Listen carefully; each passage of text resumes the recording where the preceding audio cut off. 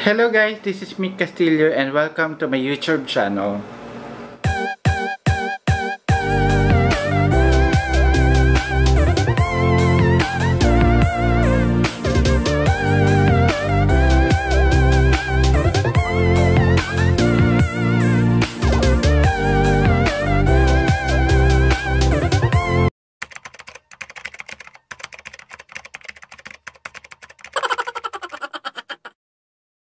Hello guys, for today's video, gagawa tayo ng isang video reaction sa isa sa mga trending ngayon. I think hindi lang naman yung The Boys yung nag-trending for the last few weeks. Nag-trending din po talaga ang The Clash. So guys, hindi po talaga ako fan ng GMA7. Pero this time, napakaiba po ng season nila. Dahil sobrang gagaling na mga sumali. Which is isa na nga dun si Sassa Dagdag. Si Sassa Dagdag before is naging part siya ng The Boys sa ABS-CBN. I think kasabayan niya si Darren Espanto. Unfortunately, hindi po siya nanalo. Since nagkaroon na naman ng bagong competition, ang GMA7, sinubukan nga nila, which is si Sassa. And then yung ibang mga The Boys kid din before, like sila Antoinette. So sinubukan talaga nila yung kung ano ba yung pwedeng mangyari sa kanila sa The Clash. Kasi aminin natin sa lahat, nung mga panahon nila, sila Darren lang talaga napapansin. Though marami nakaka-appreciate sa boses ni Sassa. Pero this time, panonoorin natin na sabay-sabay bakit nag-trending yung kinanta ni Sassa. Okay? Ready na ba kayo? At wait lang. Set muna natin. So, as of today, ang The Clash 2019 Sassa Dagdag na Can't Help Falling in Love is trending siya number 31. So I think nung isang araw lang siya posted, November 3. So kahapon lang siya pinost. And then nag-trending siya from 0, ayun, ngayon 230,606. So sabay-sabay natin siya panoorin, guys. Familiar ako sa song, alam ko yung ibang version nito, pero tignan natin kung gaano ba kaganda yung version ni Sassa. Ayun.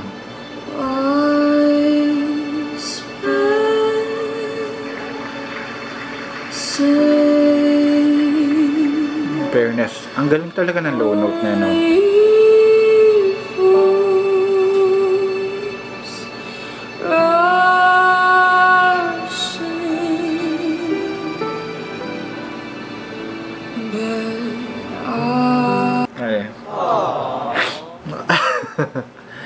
Sorry guys, medyo umiyak na luha tayo ng konti kasi though alam naman natin na yung Can't Help Falling in Love is dapat masaya, na parang Can't Help Falling in Love kasi nga ewan ko ba, hindi ako makarig.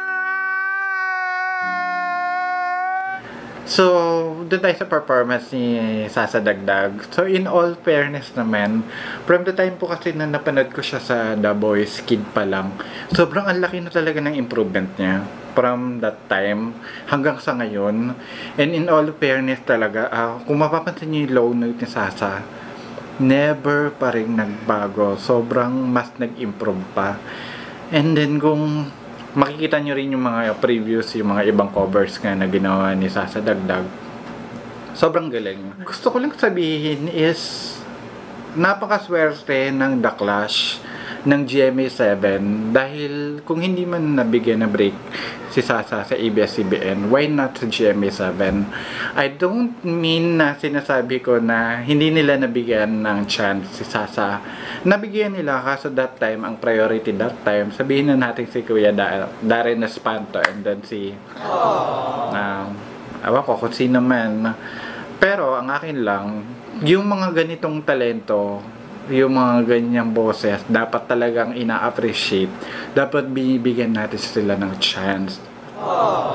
So, kung nanonood man yung GMA7, napakaswerte nyo. Kung hindi man siya yung manalo, alagaan nyo siya. Pero ako, eto, masasabi ko, feeling ko talaga siya yung magiging grand winner ng 2019 ng The Clash.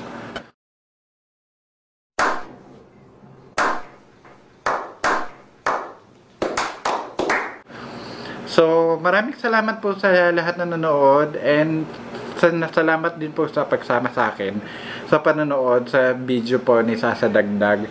And kung gusto pa po kayong video react sa akin, just comment lang po below, and then susubukan natin siyang gawa ng video reaction. Sorry guys, medyo hindi pa po ako sanay sa pagbi-video reaction dahil mostly po talaga ang ginagawa ko po talaga sa mga vlog ko is more on parody, more on comedy. So this time po, sinubukan ko po na gumawa ng video reaction sa isang singer. So I hope guys nagustuhan niya, and thank you for watching. Sa mga hindi pa po nakakapag-subscribe, just click the subscribe button, ayan. Then click na rin natin yung bell button para updated po tayo sa mga latest videos na i-upload ko. And syempre mag-like and comment na rin po tayo. Bye bye! Thank you po!